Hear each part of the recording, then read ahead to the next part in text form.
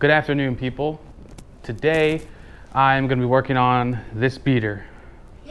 This beater is my 2011 Golf.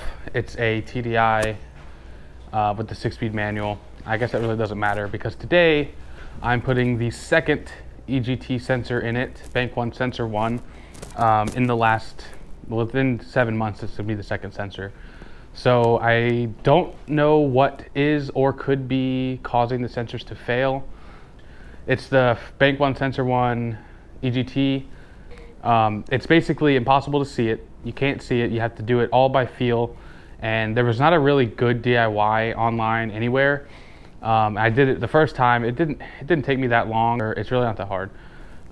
Figuring out which sensor you need is difficult, and I'll show you why in a second. But first, I need to get this thing up on a jack because I do have to lay under it a couple times.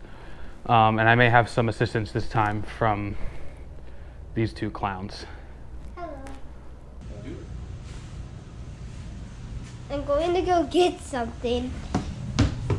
And it's something that would help you when you do this. Apparently. It would say Volkswagen. But I don't know where it is. Oh wait, it might be that box. Volkswagen, yes! Okay, here it is. You might not be able to see it, that's why I'm going out to show it to you. Here it is. It should say Volkswagen. That's it. 03L906088EJ. So this is your part number here. Mine, it's you got to look it up by VIN. So I know for a fact that mine is a 03L906088L. And I believe the EJ is just the updated part number. So make sure you do the VIN and you research your VIN, specifically what you need and all that stuff. I did that the first time, so I knew what I needed this time, and they still have my purchase on file. That's how I just got a new sensor. So anyways, here we go. This is for the P0544 engine code on the TDI specifically. I don't know if the gas units have the same codes or the same problems, but this is for a TDI. So, according to Googling and forums and internet research, this is the Bank 1 Sensor 1 exhaust gas temperature sensor in the G235 sensor, according to the Rostec or VCDS. So it does help to have a VCDS to troubleshoot this, because if you're just Googling engine codes, you could have some problems. But from going through this the first time, I know that this is the issue. Unfortunately, I've done this before. Ooh, that's heavy. What? This thing has a pretty big engine. I'm opening it. Okay, so for the most part, it's a pretty simple job, and I remember correctly, it is right there. So this is supposed to be inside of this bracket, probably vibrated out because this car shakes like a massage chair. So this is the sensor right here. I'm kind of jiggling it. If you follow it, it goes down in here into some of these hard zip tie things down in there. You can see this one's newer than the rest down there. And then basically the sensor is way down in here, and you can't see it. The only reason I have to jack it up is to get the you have to route the cable down below around some hot pipes. So I'll try to get this light situated and I'll come back to you. All right, so first step, you're gonna remove your engine cover, which is literally just like little pull clip things. It's not held on by anything other than these little clippy things. And now, of course, I can't do it with one hand. Here we go. So this is the sensor we need to replace. It's down here underneath all the junk. And it's routed through these things that just pry out.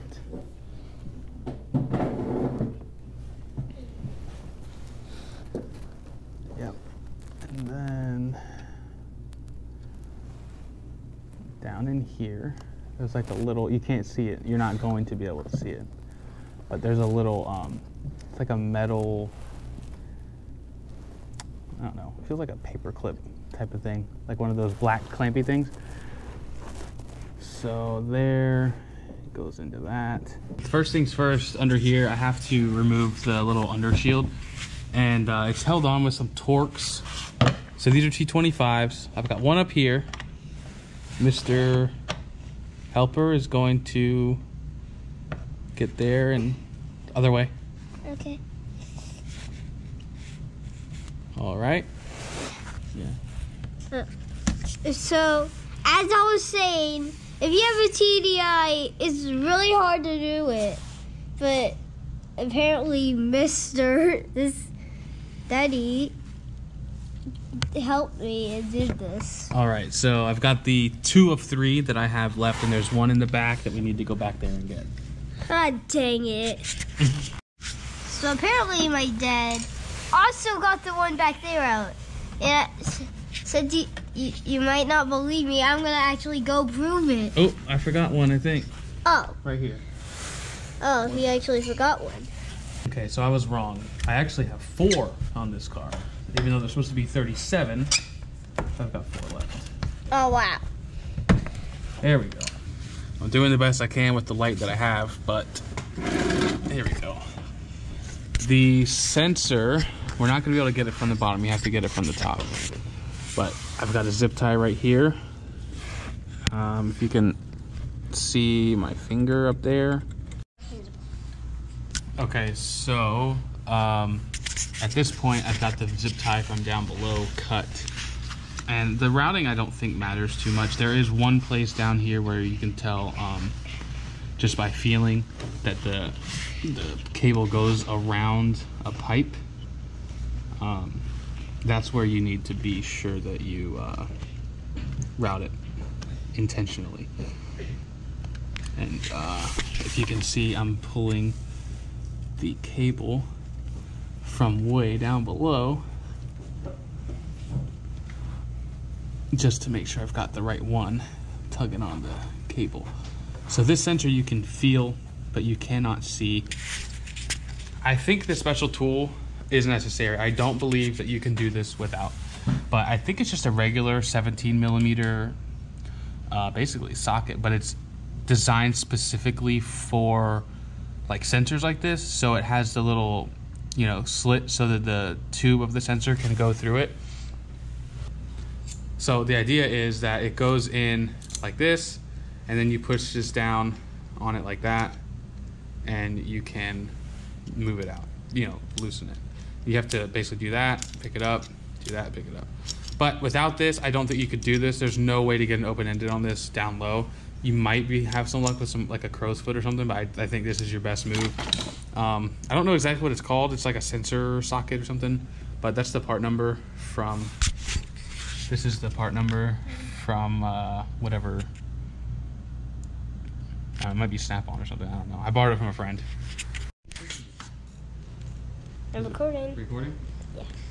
Okay, so I think the best plan of attack for this is to get the socket down on the sensor, and then stick your ratchet down there. There's no way that I think you could do this with just the ratchet like attached to the socket.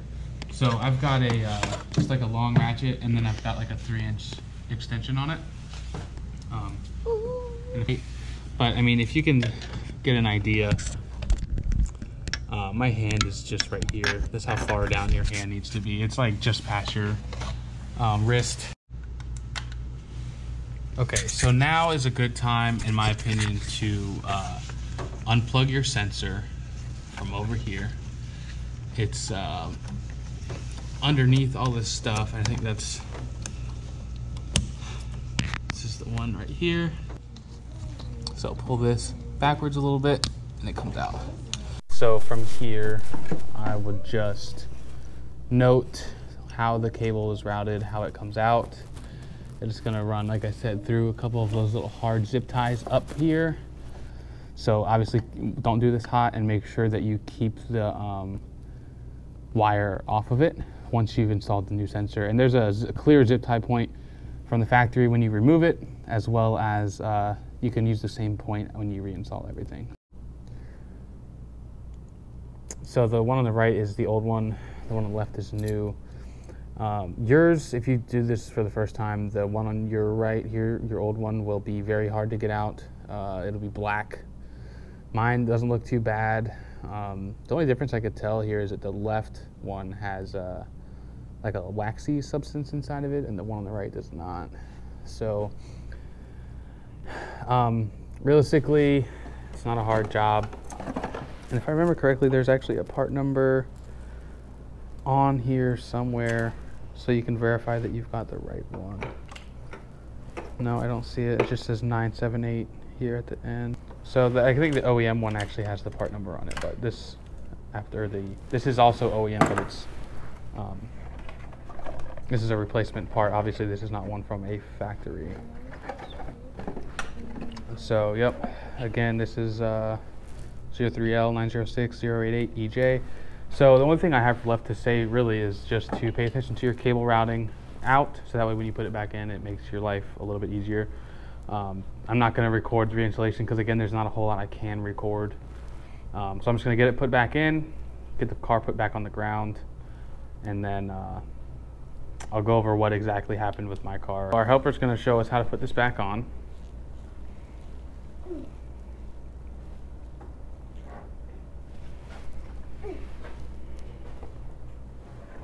You want to move your stool?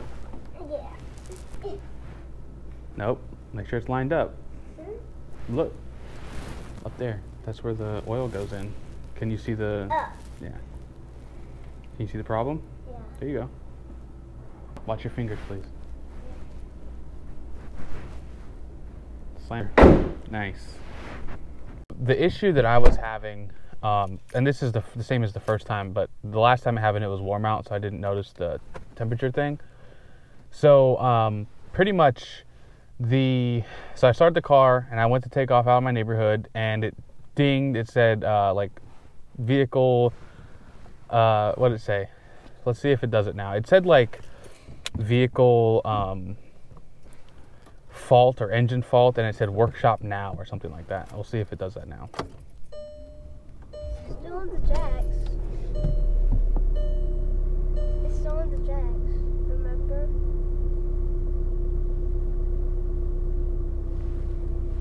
Okay, of course it's not going to do it right now because I just put the new sensor in. So it was a glow plug light flashing. So that is the glow plug light. It's the little like loop-de-loop thing. I don't even know. It's like a coil, right? So it heats the something. It's a diesel. So glow plug light was flashing. Then the check engine light came on and it dinged, and then it said engine fault, workshop now or something like that. And then instantly it's like limp mode, so no turbo boost at all. And I don't know if it's actual limp mode or just basically just protecting itself. So no turbo boost. And then also I noticed it's not going to do any regens during that period. So the first time I had it, I drove for like 250 miles with the light on.